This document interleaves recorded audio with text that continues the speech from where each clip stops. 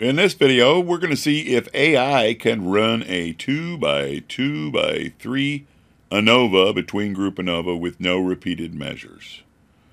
So anxiety is our DV, right? We're looking for significant differences in anxiety scores based on their gender, 2 levels, their medication, 2 levels, and then the type of therapy. Hold on a second, get out of there.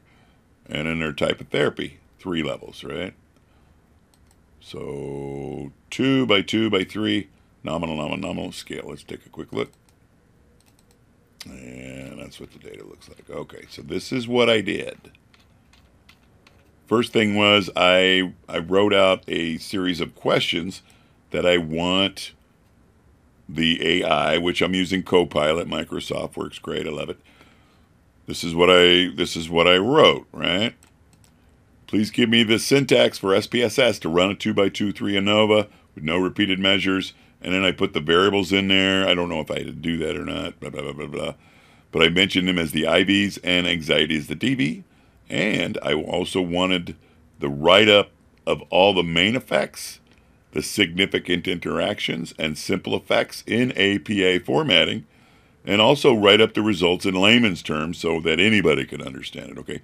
Those were my instructions. Part 2, you go back to the data and you highlight everything, including the names. You just copy. And then we jump over to our... I always put my stuff together in Notepad first, right? All nice and neat. All nice and neat. So now I'm going to highlight everything except for this part, right? So the instructions of what I want to do and the data. And then I copy. And then I jump over to my Copilot, back there, and we paste it right there. Let's take a look at it. Make sure it's all there. Yep. And then we send it on its way. And wait. Okay, so this is what I entered, and this is what it sent back. So there's the syntax. And let's take a quick look at it. And yeah, it's data, all right. So there's the syntax. So what I do is I go to the copy button, copy, and then I jump over to SPSS. And I want a file. I want a new syntax sheet. I'm going to paste it. I'm going to highlight it.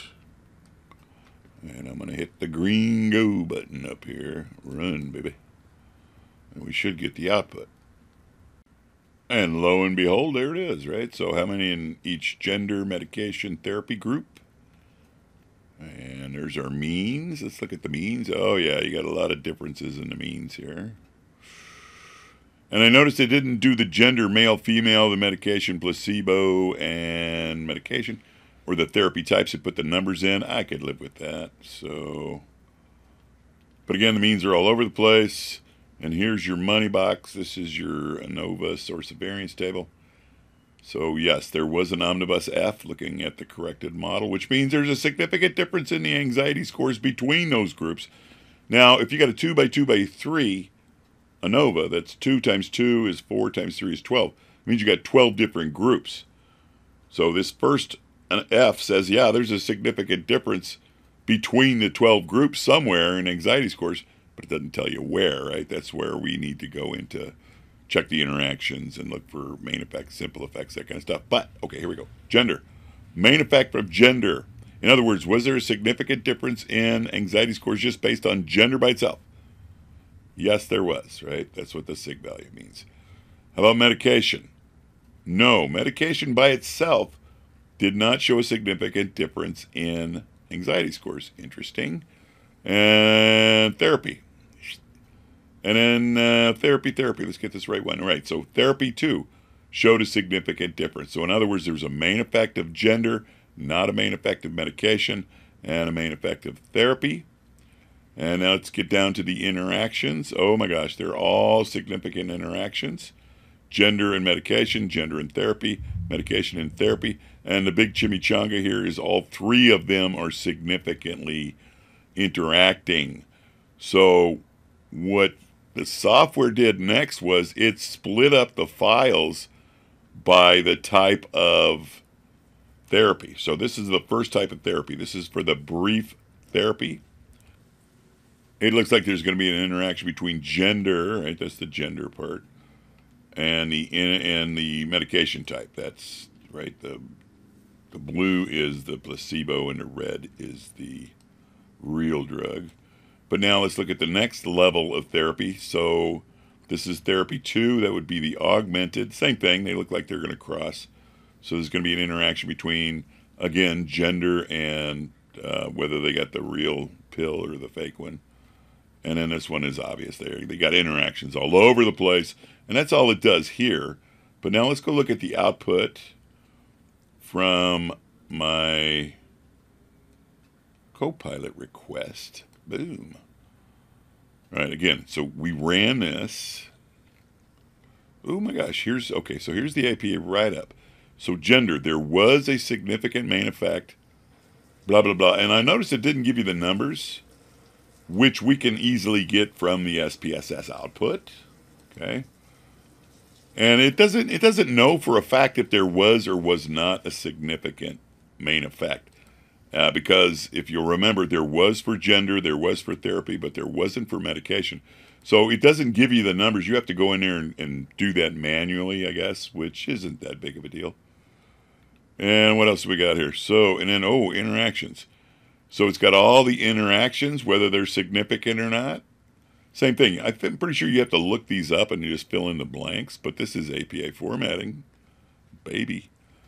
And, right, so we got 1, 2, 3 two-way interactions, 1 three-way interactions, write it all up. Simple effects. So it gives you the goodies, right? So it says for males, those getting the medication reported lower anxiety levels in the brief therapy compared to the placebo group, right? So that is important. Say that again. For the males, the ones getting the real drug and the brief therapy had much lower anxiety scales than the people in that same group, but they were getting the placebo, not the real drug, right?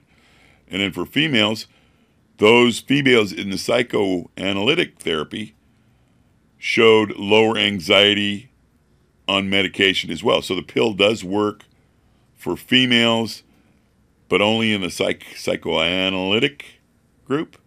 And the one above it, it works for males, but only in the brief group. So in plain English, layman's terms, men generally reported higher anxiety levels than women. People who took the medication had lower anxiety levels compared to those who got the fake drug. And the therapy made a difference in anxiety levels. Some therapies being more effective than others, and in the interaction, gender, medication, and therapy were not independent of each other. In other words, they all interacted with each other. So the medications on anxiety was different for men and women depending on what type of therapy they received. So that's kind of perfect there. So these findings suggest that both gender and type of treatment, medication and therapy, play important roles in managing anxiety. The combination of these factors can influence the effectiveness of the treatment. And I'm gonna check one of these things. What other statistical tests? Wow. So these are other tests that you could have run and hopefully got the same information. Wow, wow, wow, wow, wow. Okay, so I am thoroughly impressed. That's it. MGZ out.